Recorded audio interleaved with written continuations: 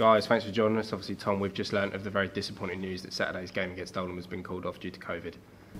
Yeah, obviously everyone disappointed following on from Saturday's good win, but equally, yeah, you can't put people's health and safety first. So, yeah, unfortunately the game's off. We tested before the Leighton Orient game on the Saturday, 0 positive cases.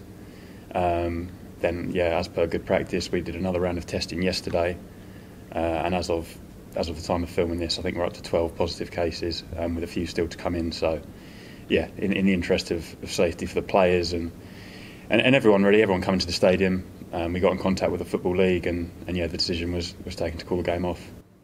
Yeah, and obviously, Gaffer, I'm sure it's equally disappointed coming off the back of that win, and obviously we've spoke about previously the problems we've had with the first team injuries and stuff, and this just sort of adds another issue to it already.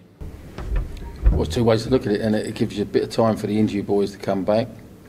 At least we're going into it on the back of a win and a draw, and it's just one of those things, you know. I think the Football League and the Premier League and all that, they've got to come out and be a little bit more, help the clubs a little bit, because it ain't the club's responsibilities to close things down, you know, because there is a lot of mixed messages out there. Tom sees it from that side, because obviously that he's here in the office all day, but us lot stuck at the training grounds, all you want to do is play football.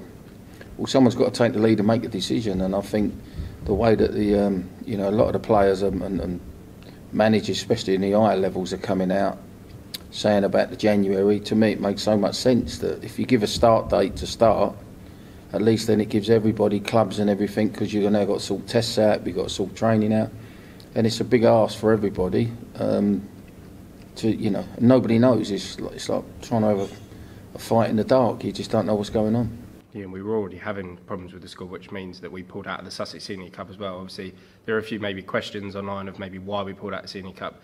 As you said in the press conference before, it's nothing to do with the sort of, it's not how we value the competition, it's just physically that we probably couldn't play the fixture.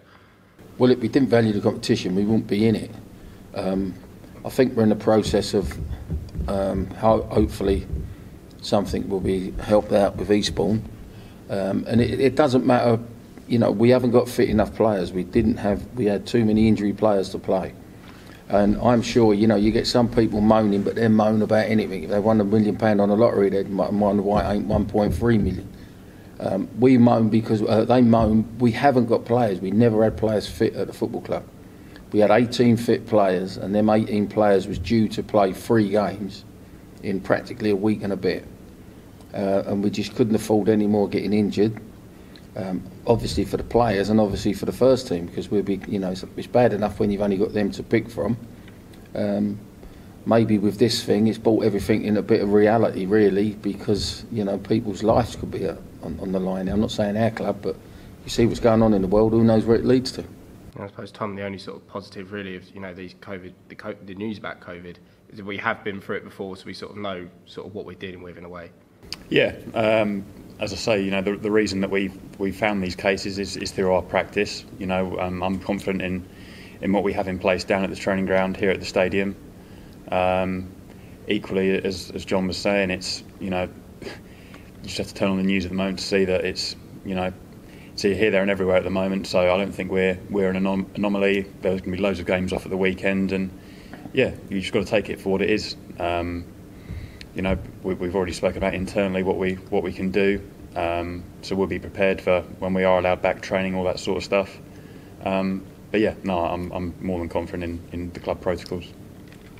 The thing with it is as well, from our point of view, you know, if you're trying to pull a fast one and trying to get games called off because you haven't got fit players, we're the complete opposite. It's only where that we've got things in place, and it's a compliment to everyone who deals with all that side of it, that we spotted the cases. Otherwise, we could have gone on and got yourself in more trouble, and most importantly, the players could have got worse, or the staff could have got worse, or the supporters could have got things.